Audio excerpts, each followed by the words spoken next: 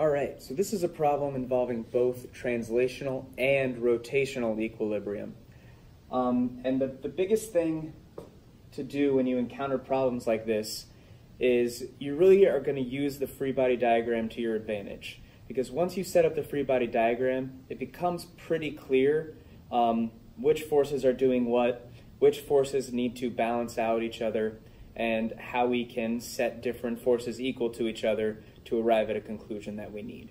So in this case, what we're looking at is what the force from the wall might be. So we need to figure out what the force from the wall is. And so we're going to say, okay, this is an angle of 40 degrees. And we've got a mass of a sign that's 100 kilograms. Maybe that sign says I heart AP Physics. So, a very common sign you see around. What we need to do is figure out exactly how much force this wall is going to exert on the bar that's holding this sign up.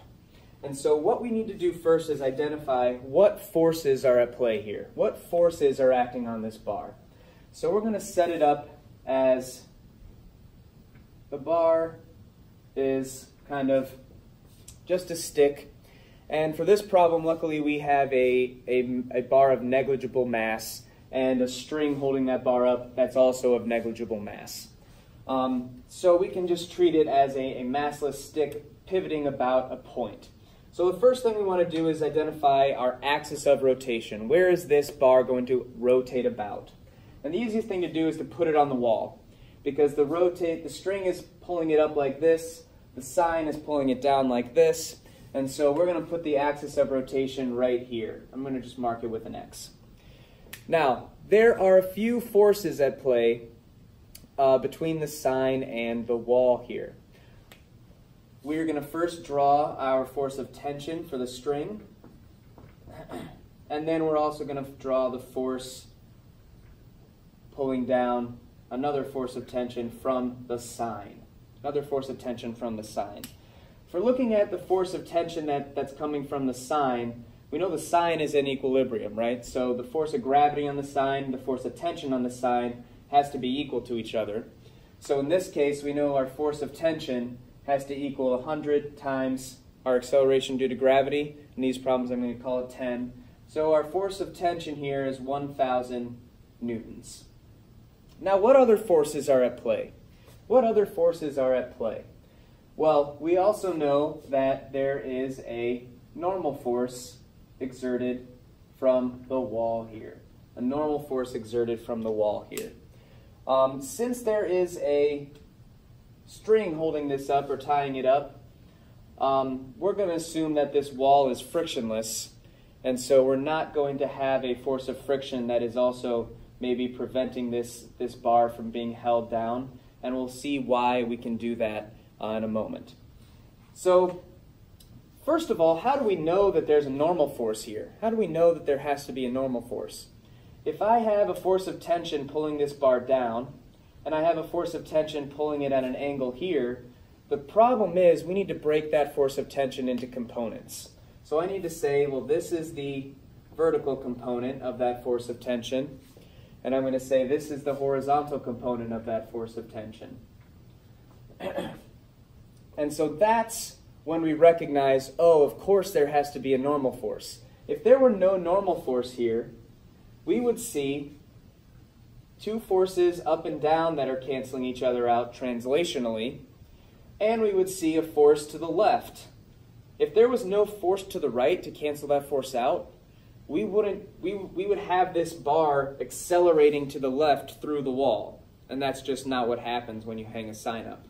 Hopefully, I don't know how many carpenters there are out there, but they would likely confirm that that is not happening when you're hanging up a sign.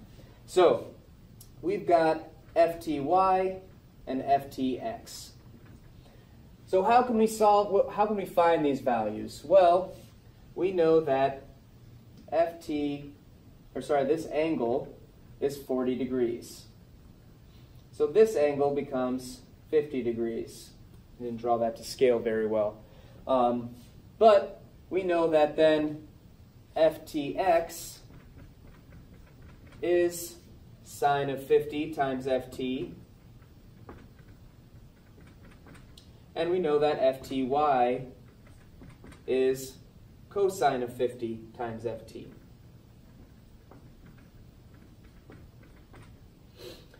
Now,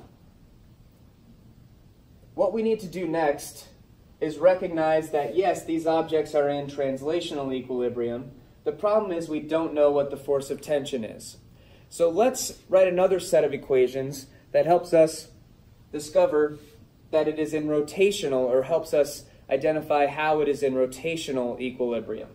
And if something is in rotational equilibrium, that means that its net torque, the sum of all its torques, is equal to 0. So that means the torque that is acting on this object all cancel each other out, essentially.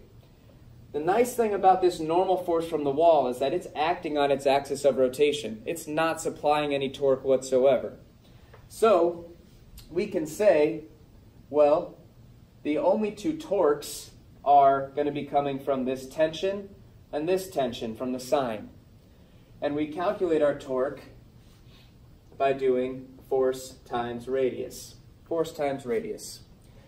Now, this R value is different for each one, because that R value is not just the radius. Don't think of it as like the distance between the middle and the end of a circle. It's the distance from the middle to where the force is applied. And by middle, I mean the axis of rotation and where the force is applied. So we know that the sum of all our torques, 0, is equal to our force of tension. Now, the other component of torque that we want to make sure that we recognize is that we only consider the perpendicular component when we're calculating torque. So we say, okay, our force of tension in the y direction is the force that is perpendicular to this surface, to this massless rod here. So we're going to say Fty, which I know is Ft cosine 50, times my R value. And one of the things that it tells us in the problem is that it's 1.5 meters away from the axis of rotation. So we're going to multiply that by 1.5 meters. All right? Now, that's the force that's pulling it up. The force that's pulling it, sorry, I shouldn't say up, I should say it's pulling it counterclockwise. There's also a force pulling it clockwise, and that is the force of tension opposing that rotation. So we're going to say that that's a negative rotation. You can set it, it's an arbitrary distinction, but we're going to say that's the negative value. So we're going to subtract 1,000 newtons. And where is that force acting? Well, in the problem I neglected to write it here, but it tells us that this point here is at 1 meter. 1 meter away from the wall. So now we know that that's times 1 meter.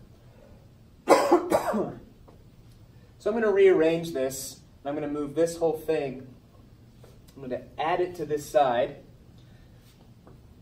It's going to become 1,000 newtons times 1 meter equals Ft cosine 50 times 1.5 meters.